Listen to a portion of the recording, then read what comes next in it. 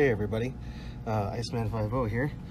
I'm going to show you one of the other projects I've been saving parts for. I told you guys I had a couple of projects here. So this one is going to be my handmade 3D printer. So I'm going to attempt to make a 3D printer from scratch. So I've got some items here, and I think what we're going to do today is just plug it in, set it up, you know, stuff like that. I got a power cord that we're going to chop up. I've got my power supply. I threw in the instructions just in case. It's pretty obvious. It's pretty well labeled here. Let me see that. Let me see if I can turn on the light. I don't know. Doesn't matter. All right. So we got our power supply. I got some spare power cords that I'll be using later.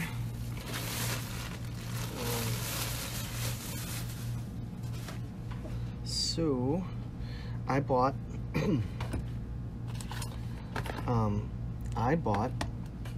basically it's like for a rep wrap printer. It's, you can see here that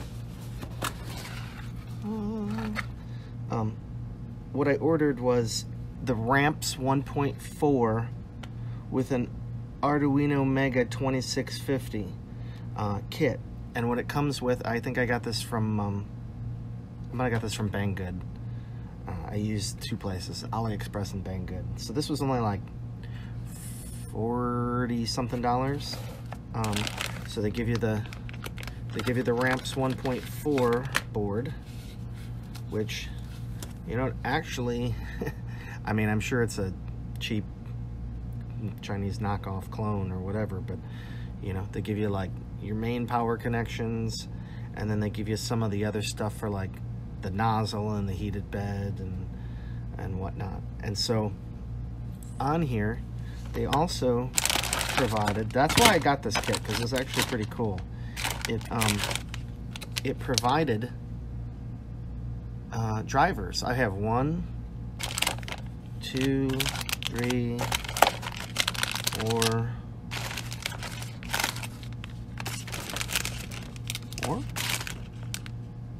I think 1, 2, 3, 4. So I got 4 drivers, which, you know, I probably only need X, Y, and Z. Oh, and then I need extruder, so that's 4. So that's good. Then they gave us end stops. So you can see here, there's like a switch on a circuit board, and then it's got some wiring, and yeah, it's just, you know, so we can like mount this. So it's a little end stop. They gave me 1, 2, 3, 4, 5. They gave me 6 of those. Okay, well, that's good. And then it's weird. The kit came with, this is for the display. This is like a dual ribbon adapter. It goes, so there was one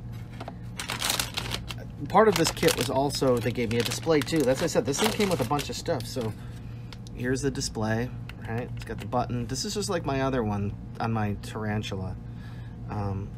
You know, not anything special. It seems like a nice display here. So this is where you hook up the 2 cables. I've got those right here. They sent me 2 cables that plug in, and then this goes back to the ramp board, but it doesn't connect. Well, so okay, let me show you.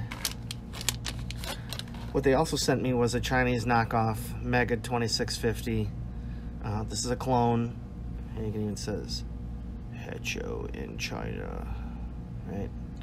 So anyways, what I was reading, and people were saying that like this needs some kind of like special Chinese driver You know, otherwise you can never program it or whatever. And I was like, oh, that kind of sucks. But so I went on Amazon, and I scoured Amazon. So I'm like, okay, I'm just gonna get another one also. So I got a Elegoo Mega 2560 R3. Now the reason I picked this one, this was only like 15 bucks. The reason I picked this one is because I read through the comments and they said you didn't need any special Chinese drivers to get this working. So I was like, you know, I mean, I get that it's a Chinese knockoff, but you know, if they made it right, then we don't have to worry about that. So this one's pretty sweet. I opted for the black edition.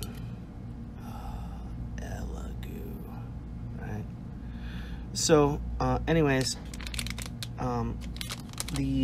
what's interesting is that, you know, you got your ramps board here, and the board that it came with, the other one, there it is, the board that it came with. So what you want to do is, you know, there's a row of pins here, and there's pins everywhere. So the USB and the power connections kind of come out on the same side. So you want to, you know, set this down, and you're going to want to, let's see here. Oh, is it this way? I think maybe it's this way. So you go to, you know, kind of put this on there. It does fit, but it feels like something's out of whack over here. When I tried this yesterday, just to fit it up, you know, this one seems to fit way better. Oh, you know, I didn't even notice that. Look on this one. So it's got all sorts of stuff on here. Look at the connector. Can you see that? It actually tells you what they all are on the side of this header. And look, even on these sides. Oh wow, look. It even says like analog in. Let's see if I can zoom in on this.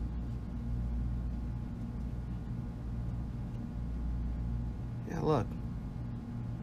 This board is pretty cool. I can't lie. Look, power reset. Look, for the money, you know, for 15 bucks. Look, communication. Okay, so you compare this.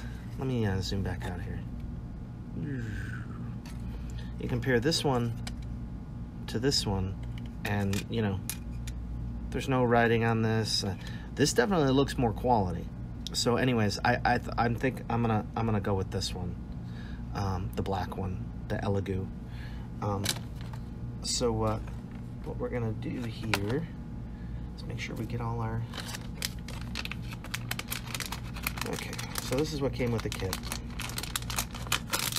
And so anyways, I was telling you about this display adapter, and you know, the SD card goes in here. It really is just like my one at home. And I printed a box, a 3D printed box for that one, and I mounted it.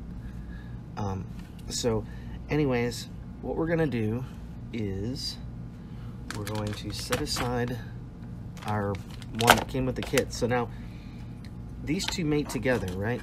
Like I said, these mate together, right? Kind of like this. But you gotta get them lined up. You can see that, you know, some of the pins like don't go all the way over there, and that's okay. That's serial clock and serial data in there, so apparently that's not needed. But this one seems to fit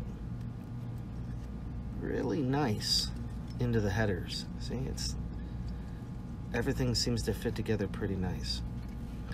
So, you know, here's the brains of your 3D printer, an AT Mega 2560, sorry, and the ramp's 1.4, and then you've got, like I said, all your little modules. Now, these come with see that little potentiometer there, the little silver thing on the right? I can point to it right here.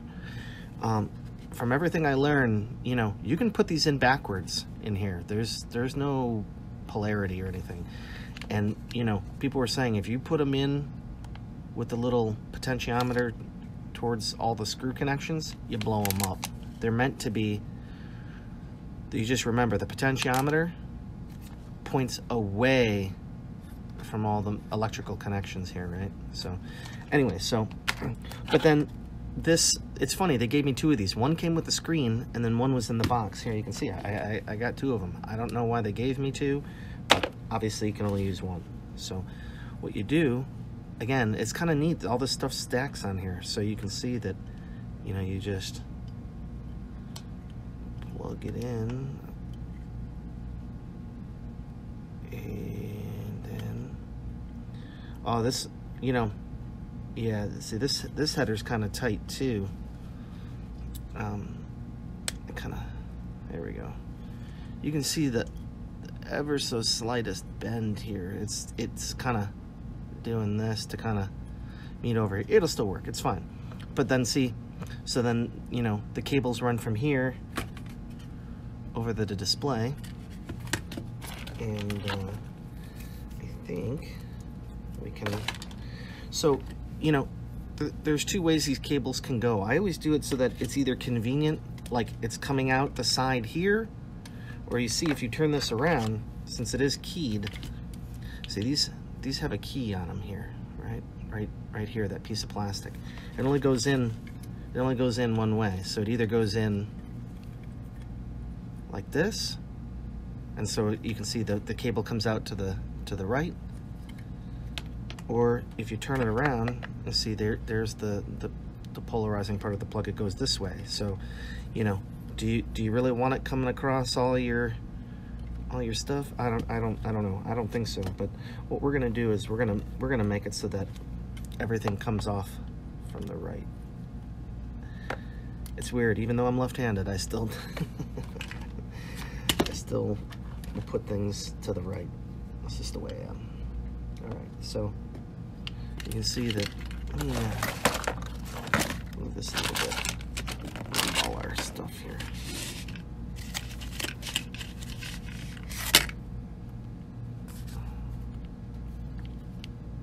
There we go. Ooh. Okay. All right.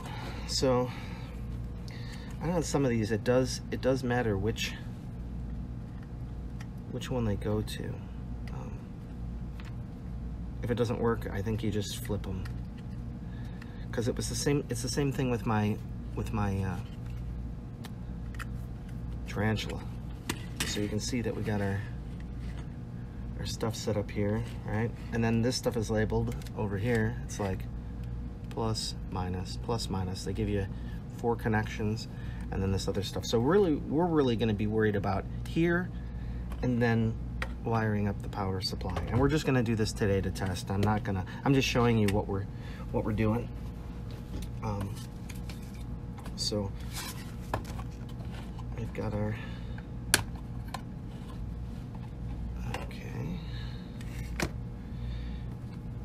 and then it never gets old. Yeah, I was watching the latest Ben hacks, and he was talking about the AVR tiny, whatever it is. It's a 212 or something. It's like a tiniest little Atmel chip. Actually pretty cool. He did like a cool project. Of course, the first thing he always does is try to create video. So he's basically here's the wall end. We're gonna cut off the IEC end here. Hang on a second.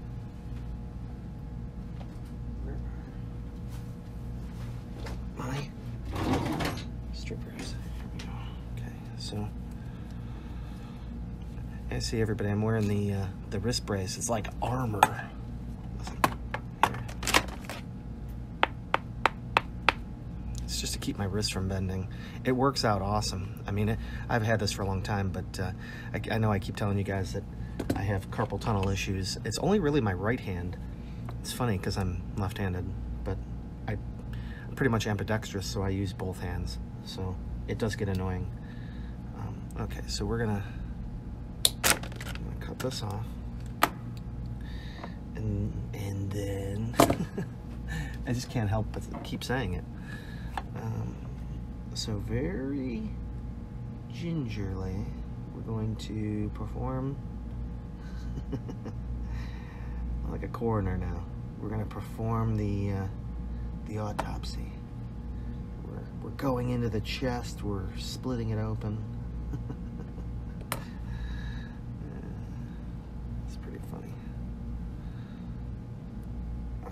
That's always the problem with this stuff you can't see. All right, hang on a second. Let me grab my X-ray goggles.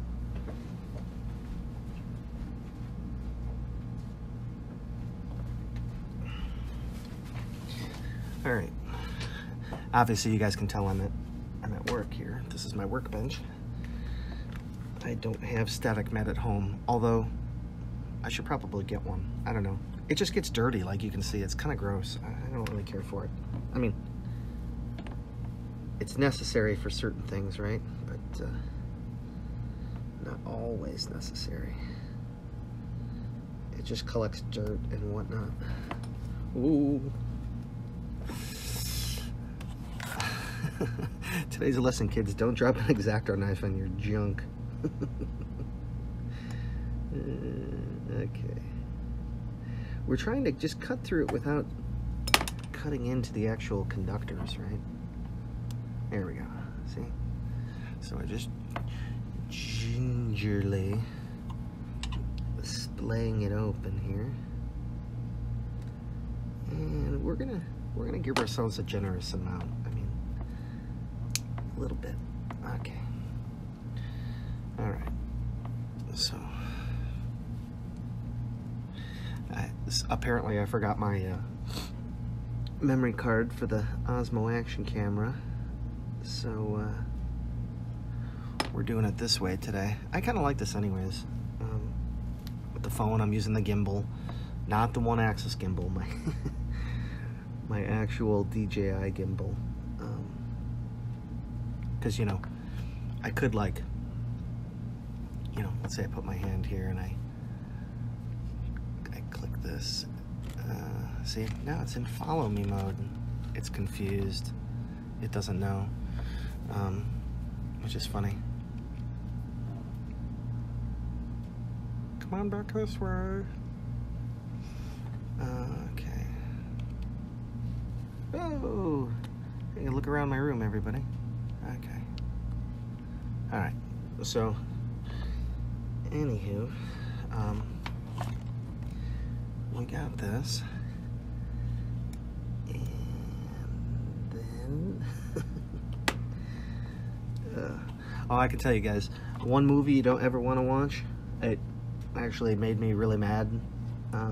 Was $1 Million Baby. I know that movie's really old. I never watched it, and my wife was like, "Oh, let's watch $1 Million Baby," and I'm like, "Oh, it's some kind of boxing movie, right?" And she's like, "Yeah." And I'm like, "All right." And I'm watching the movie, and you know, of course, Clint Eastwood's in it, so that's good, and Morgan Freeman. I like those guys, and I guess it's the Swank, Hilary Swank. She ain't I ain't all about her, but anyways, you know, I'm watching it, and they get to this part, you know, and she's like, it's kind of like a Rocky story, right? And she's fighting some badass British chick or something, and this chick's known to fight dirty, and she's taunting her, messing with her, you know. She's getting some sucker punches in, like, you know, she turns her head and hitting her after the bell. Well, so then, you know, the part that I get to, you know, she's turning away, the bell's already rung. Clint Eastwood puts the bar stool, you know, the little stool, in the ring, and he's kind of got it sideways. That's how they get it out of the ring. They slide it like in sideways and then tip it up, right? And then you can sit in the corner. Well, so he's got it laying down, and she's turning back to look at him, and this chick just sucker punches her with like a right hook or something, and she falls over, and of course her neck lands on the chair. She breaks her neck. C1, C2, or C3, all broken. So she's now quadriplegic. It was at that moment that I got really pissed. I was like, how the hell is she gonna come back from a broken neck? You know, I thought this was like an underdog story. Now, you know, it turns out that, you know, yeah, she broke her neck and she made all this money, and her family is a bunch of idiots, and they're trying to take her money, and then, you know, and the whole time I'm like, wow, like this was actually a good movie, and then they like ruined it. And then they ruined it even more. At the end of the movie, she asked Clint Eastwood to kill her. You know, assisted suicide. And he's like, I can't. And then I don't know, I guess he talked to Morgan Freeman, and they both decided that he was gonna do it. I don't know. So they show you in there, and he's got a needle or something. I'm assuming lidocaine. I mean, that seems like it would make sense. He is a trainer. And then he just unplugs her and shoots her up, and then, you know, walks out. Nobody sees him. She's dead. And then didn't you get the side shot of Morgan Freeman creeping in the shadows, watching to make sure he did it? I guess. I don't know. It was like the worst movie ever. You know, I'm all for like a good comeback story or whatever, but you know, you just straight up just break somebody's neck, and then, you know, then they're like, oh, I don't have anything to live for. I don't know. Would not recommend that movie. Do not let your wife trick you into watching that movie. Oh, it's a sports movie. It's a boxing movie. I was depressed after I watched that movie. Everybody. So, yeah, not, if you don't want to be depressed, then, you know, you don't like movies like that, then you probably shouldn't watch it, right? So, I didn't know till it was too late. You know, so, I got some pieces here. We're just gonna, crimp on, I think I have like the jankiest set of, you can tell, my tools are better at home than at work. Oh my God, what's wrong with these? These are messed up, everybody. I don't know what's up with them, but we'll try our best. I'll fix it later. Like I said, this is just temporary. Hell, I could even, you know, just screw the wires in, I guess. That way I don't have to crimp anything, because I don't really want to do that. Okay, so it goes earth, neutral, line. So green, white, black. So we're gonna go green to here.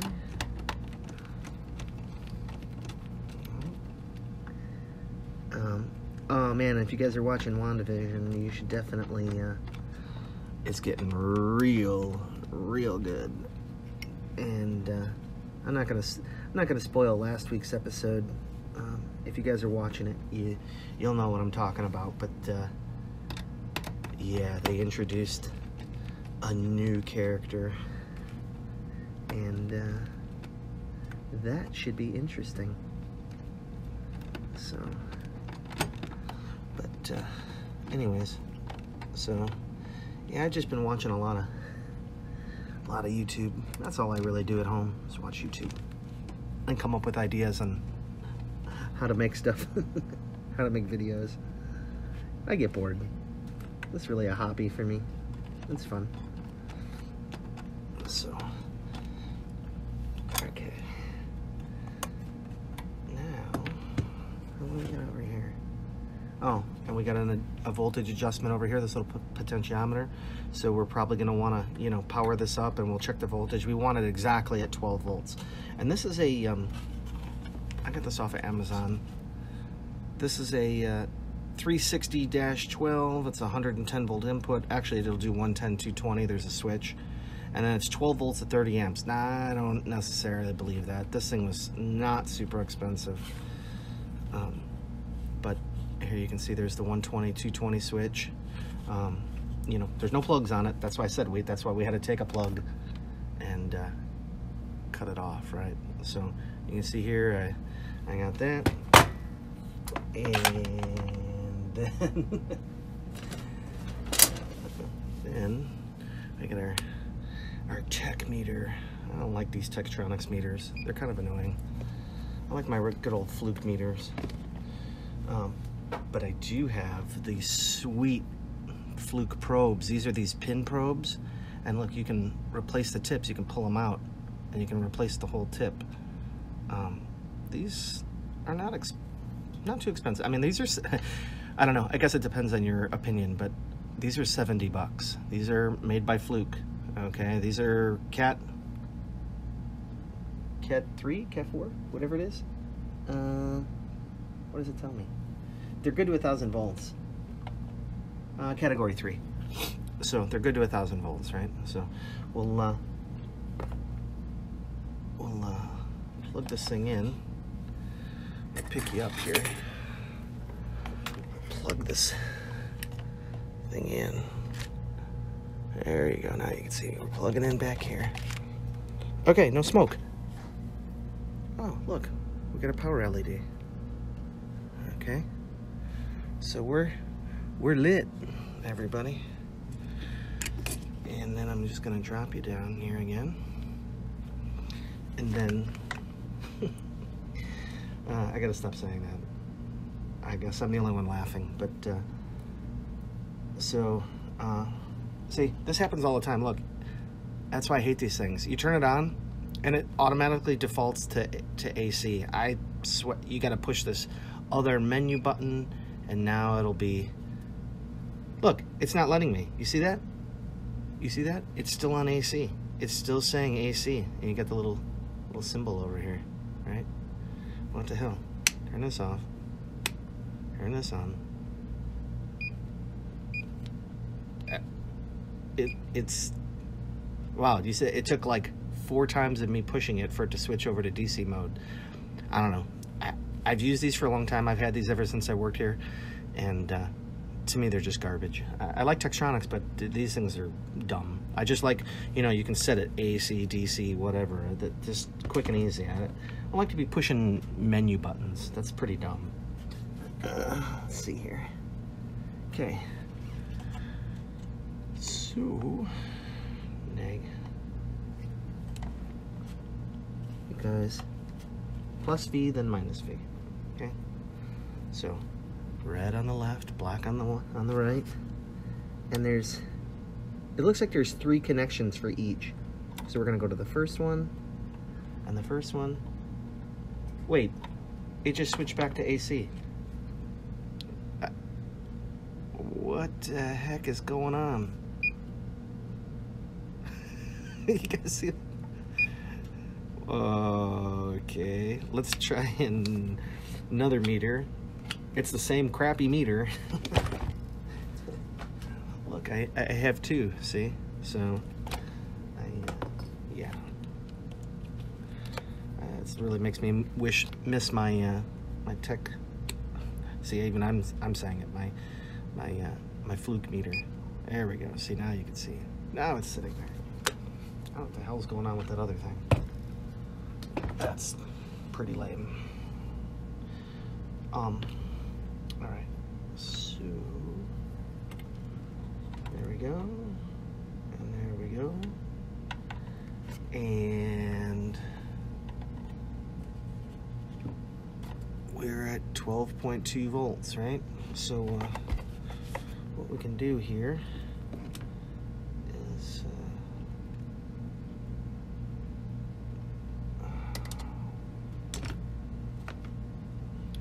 I'll do what I'm doing, guys. Okay, I need like a small screwdriver. Hang on a second. Usually you need like a little standard screwdriver.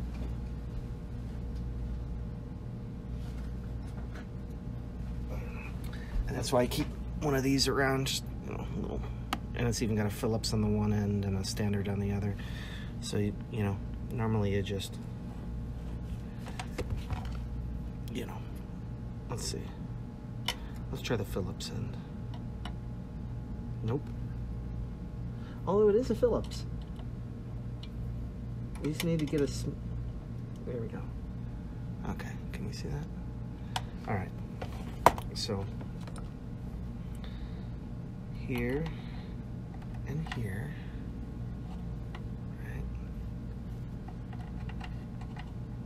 Okay, so we're at 11.93. You can see that, right?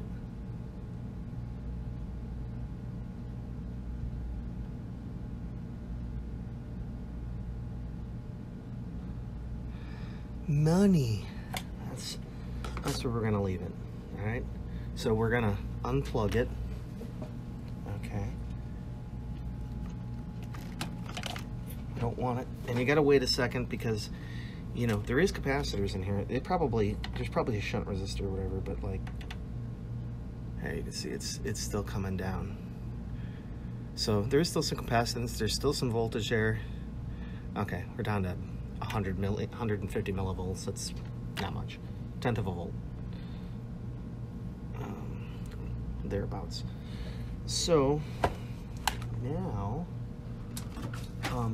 I use some RC car wire. It's like high strand.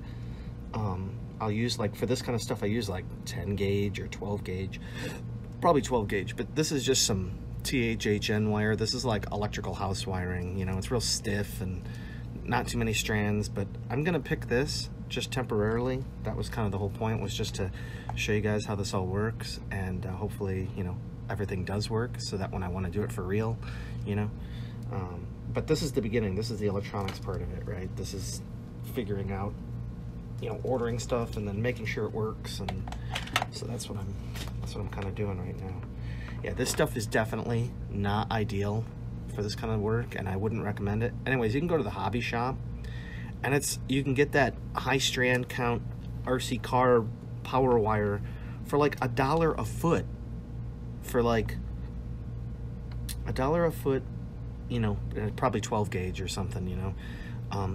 That to me is not expensive. And, you know, I mean, even if you buy, you know, 5 feet of red and 5 feet of black, that's only $10. So I would recommend that. It's very, like I said, it's high strand count, very good. You know, I don't know if you guys know, but, you know, I mean, at least what I was taught, that the current flows on the outside of the actual wires, right? So I think they call it the skin effect or whatever. So it sits, so the more conductors you have, the more surface area you have of the conductors, right? So higher strand count is always better. You know, it's not just about, you know, the wire and you know, how big the actual wire itself is. Okay, so I don't know if I really want to jam those in there, but what I do have is, we got to use the yellow ones. Will these fit in here? Yeah, see, that's always the problem with these yellow forks. They're kind of wide and they don't want to fit down in the channel here. I think maybe we just won't use those then. I'll just do my best, and I'll just ram her home. Okay. All right. So now we got our red wire, and then we can come over here.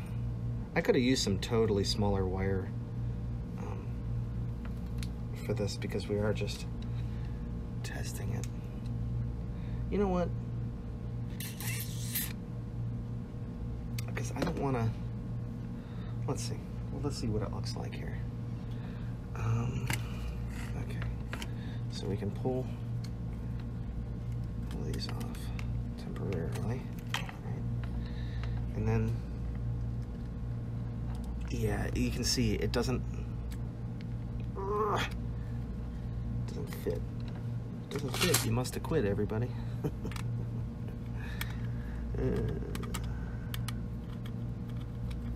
Come on.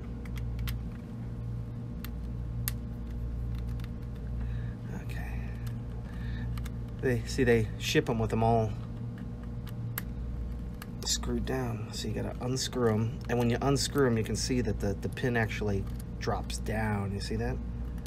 So here the pin is up and shiny. See that? And then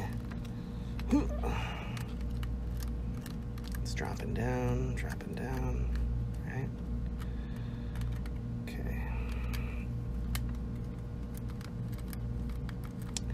So I guess we're going to consider this part one of this build, just for clarity. Oh, and the one cool thing about this is that you can remove it. These are like, these are probably knockoffs, but like Phoenix contact connectors. Yeah. Zongbi. Yeah, that's not fitting well. So when I do this for real, you know, I get that other wire like the 12 or whatever, and I put a ferrule over here. You know, we'll use the gauge wire necessary, but you know, I mean, some of this stuff doesn't draw a lot of current. I mean, well, when I say not a lot of current, I mean like, okay, it might be drawing 5 amps or something, but you know, I mean, you can still put, like, this is good for like, what gauge is this? This is 10 gauge, so this is good for like 20 amps AC. Okay, we're not gonna need that much, I don't think. But you know, so I do have. Let me get some wire.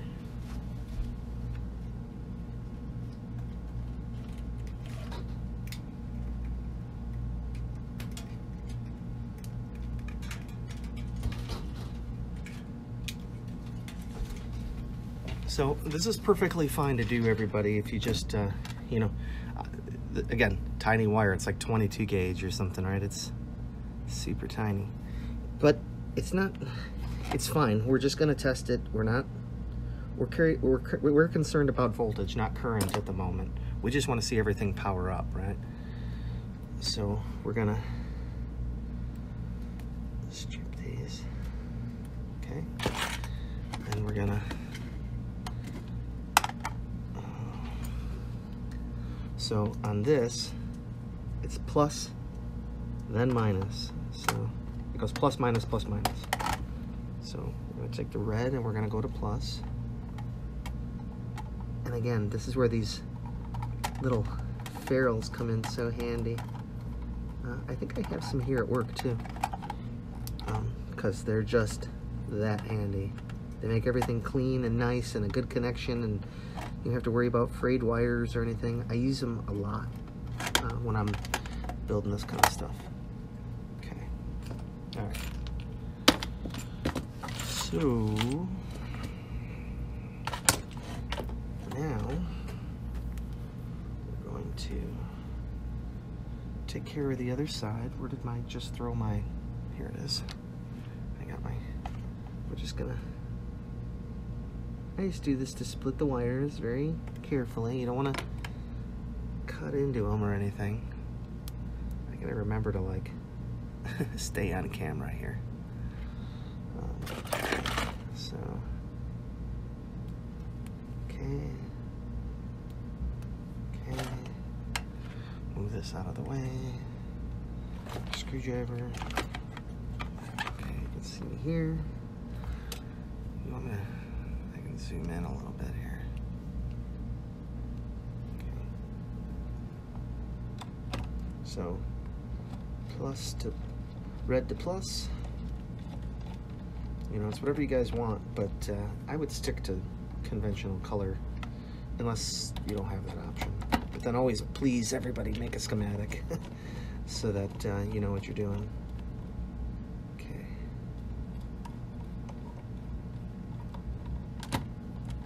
All right. So, if you look, we got our board and we got our power.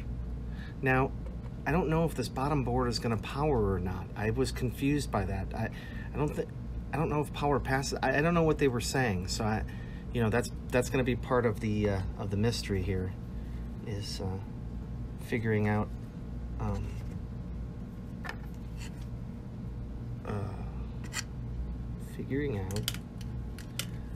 how this board is powered. I'd have to go back and look through. Maybe there's some information on Banggood's website, maybe not. So let's just see, are there any pin indicators? You know, one thing that I'm not super thrilled about is that you can see there's like corrosion on this guy. I checked it already. It's on here in a few places. So if this one doesn't work, we got the other one. Otherwise, I'll just take a second. I got this Envirotech, right? This is just defluxer spray. So you would, you know, spray that on here, and then I just cut down a little acid brush, and you just keep going, and then you can clean, you know, just clean off the crap. So if it's really an issue, we'll worry about it then. So we've got our, we can move the meter. Stop pushing buttons. Move the meter. Okay. Move everything metal. You can see we got everything. Let's hope that when we plug this in, it doesn't blow up. I don't have any of my drivers installed or anything.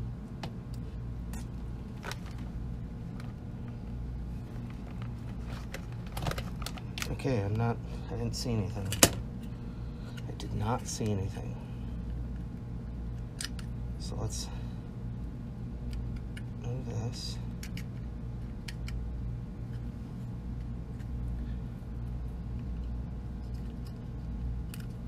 Okay.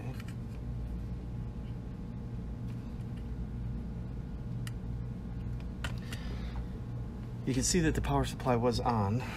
So let's try this again. Nothing.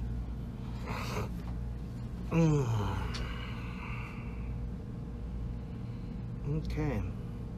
Well, it's not programmed or anything, but I feel like I don't know if this has to get powered separately or not. Now I need to go back and look. Anyways, I think we'll leave this here. But just showing you how this is basically hooked up, right?